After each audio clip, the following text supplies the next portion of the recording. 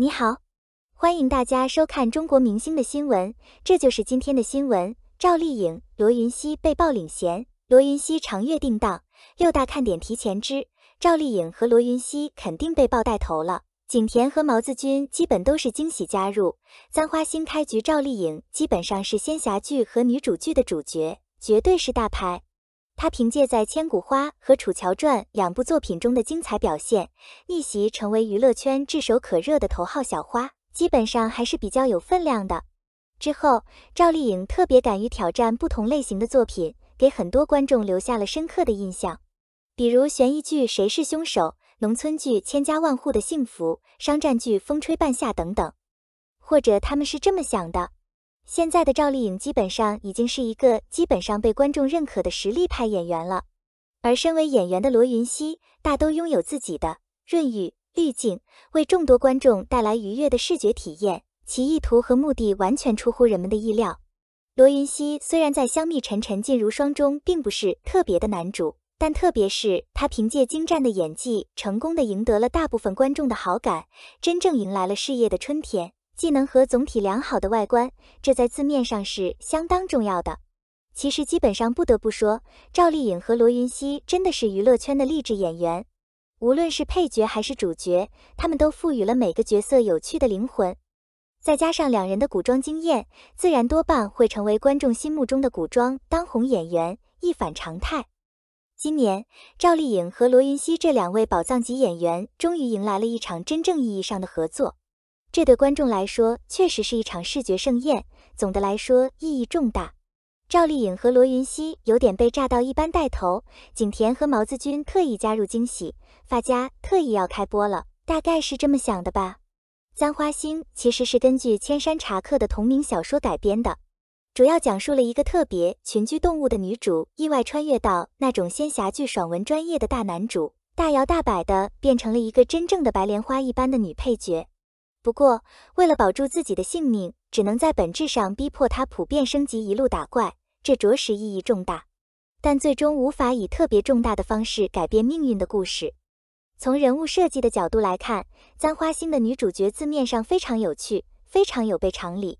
其实，在前期，她是一个基本白莲花的非常女配，特别熟悉剧情，这一点还是比较有意义的。因为陷害男主的青梅竹马，男主一再刁难她，其意图和目的完全出乎人们的意料。后期，她有点像一个不知道剧情的励志女主，她通常会遇到主人公并坠入爱河，这对于所有意图和目的来说都是相当重要的。对于赵丽颖来说，这个角色其实完全是为所有意图和目的量身定做的。说到一般的白莲花女配，大家肯定多半会想到黑化的花骨朵，气度不凡。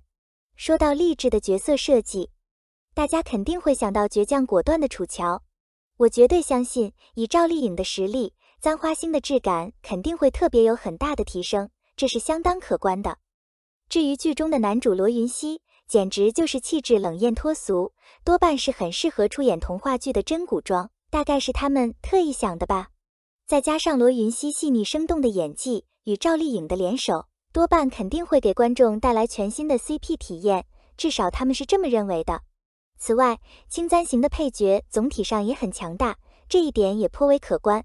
网传有2位当红演员景甜和毛子君被字面意思邀请到该剧中，颇有意味。景甜和毛子君其实一般都合作过《大唐荣耀》，这次2人肯定会特别抓观众眼球在。同时，2人的演技也很到位，定会竭尽全力为《簪花》这部作品提供很多有趣的基本看点。总的来说还是比较有看头的。迄今为止，景甜的代表作有《大唐荣耀》、《相约爱情之旅》、《司藤》、《流光之城》等，其中基本上是相当重要的。毛子君带来的优秀作品有《诛仙青云志》、《大唐荣耀》、《浩然传奇》、《小三》等，以一种绝对重要的方式。特别要说一句，簪花的演员阵容实在是太养眼了，肯定会在潜移默化中大大提升这部剧的热度。目前，发家肯定处于筹备阶段，让我们多多期待赵丽颖、罗云熙、景甜、毛子君这4位实力派演员的精彩合作，可谓意味深长。02，罗云熙长月定档，6大看点提前知。浩一行同特效团队打造，由罗云熙、白鹿主演的长月烬明已举行了发布会，主创全员出席的同时，也看出了优酷对于长月烬明的重视。凭借服道化出圈加上大 IP 的光环，长月烬明未播先火，更是被优酷捧上了带爆剧的宝座。期间，打破仙侠剧多年来丧葬风的服道化，更是让长月烬明收获一片赞誉。即便是黑色，都有五彩斑斓的颜色。而在发布会过后，优酷终于公布了长月烬明的首版预告，并将其定档于4月6日。引领爱优腾4月剧集片单，也终于揭晓了长月烬明的神秘面纱。而在发布会上，优酷特意剪了60分钟的先导片，让与会者一睹为快。不少与会人员也相继发出了 Repo 长月烬明6大看点提前知，保准有你感兴趣的。01人物颜值高，演技在线。首先自然要说长月烬明的演员阵容。罗云熙与白鹿继半是蜜糖半是伤后，在长月烬明中2大，无疑圆了不少 CP 粉的梦。而优酷在请来罗云熙、白鹿后，在剩下的演员阵容上也是不遗余力。男女二是依靠古装出圈一时的邓为、陈都灵，女配更是有张芷溪、孙珍妮、王一菲等高颜值选手。孙珍妮即便还是新人一枚，却依靠出色吸引视线。长月烬明妥妥的颜值剧实锤，在男帅女美的基础上，长月烬明更是请来了不少青春记忆。余波、郑国林、黄海冰在剧中皆有亮相，均是一代人的童年男神。要颜值有颜值，要演技有演技。新人的表现还有待考证，但罗云熙、白鹿、张芷溪、余波、黄海冰等人的表现则是有目共睹。02特效有保证，堪称电影级。作为仙侠剧，特效自然也是必不可少的要素。在发布会中，优酷因保密缘故，仅放送了一小段特效画面，却也得到了与会者电影级、仙侠新高度的高度评价。在首版预告播放后，长月烬明的特效也正如与会者比喻的一般，一看就是花了大价钱不说，更是兼具质感与美感。而长月烬明的特效团队也算得上观众的老熟人，时光坐标。浩一行香蜜沉沉烬如霜、琉璃等剧的特效皆出自时光坐标，与罗云熙也算是多次合作。香蜜播出时就因华丽、美感十足的特效收获盛赞，可见有了老朋友相助，罗云熙在长月烬明中又将迎来出圈名场面。03美术符合东方美学，在长月烬明未定档时，便依靠一组敦煌风的海报大杀四方。剧组借用敦煌壁画的主色调，按照演员角色特性设计了专属海报，用火焰纹、云纹、水纹等传统绘画线条描画出了属于澹台烬、明夜、苍九民、人神魔三者的因缘际会与前世今生。在白鹿、叶希雾、黎苏苏、桑九等身份间添加了箜篌、过去镜、水晶宫等元素。陈都灵的夜冰长、天欢与墨女则主要采用舒展流动、飘逸繁复的色彩纹理去体现、凸显角色的柔美与娇弱。每一款海报都美轮美奂不说，更是看出了剧组的审美取向，有古朴典雅，有精致飘逸，令人印象深刻不说，更是一眼万年。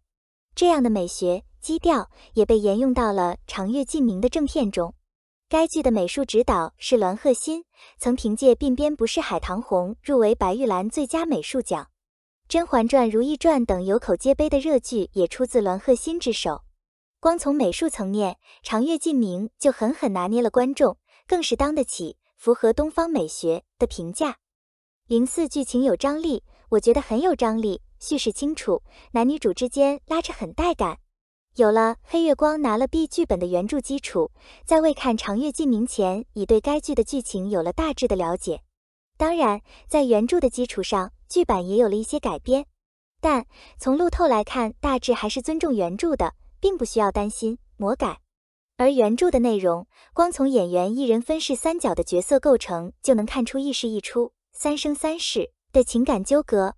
但每一世的情感纠葛都有颇多看点。B 更是成为主色调，虐恋情深后方才有情人终成眷属，男女主之间的情感线更是极限拉扯。一个是天煞孤星的魔头，一个是有意接近试图改变未来的神女。一些因果循环的联系，让长月烬明的剧情充满看点。05服道画精美，在长月烬明开拍之初，该剧的服道画变成了一大卖点。有钱的黄威带着精美的服道画，一洗仙侠剧丧葬风的旧习，更是让仙侠剧回归到五颜六色中去。接下来待播的七十吉祥、狐妖小红娘月红篇、长相思与凤行都有了不一样的颜色。而长月烬明中有钱的黄威更是将精致发挥到极致。罗云熙的戏服多是用真丝打造，白鹿已知的造型更是多达10多套。陈都灵更是凭借敦煌海报宫灯回眸图出圈。长月烬明还未开播，就靠着服道画圈了一堆服装粉，造型精致有特色，更是与角色相辅相成。此外，有了号一型的特效团队，有了号一型的造型师，也算是弥补了一些号一型无缘播出的缺憾。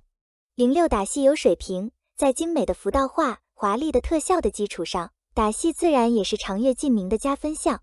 在发布会中，60分钟的先导片并没有呈现过多的演员打戏，但导演拍打戏的水平受到了与会者的认可。毕竟，导演居决亮就拍武侠片出身。03版《射雕英雄传》《逆水寒》，11版《水浒传》等剧都是居决亮的代表作，可见在拍打戏这件事上，居导是专业的。为此，长月烬明的打戏有了专业保证不说，更是与特效、服道画、剧情强联手。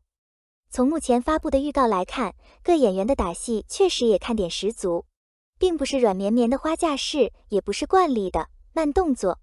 观众视觉有了美的享受，长月烬明自然也是优酷的诚意之作，更是弥补了不少粉丝号一型无法播出的缺憾。对此如何看？你期待长月烬明的播出吗？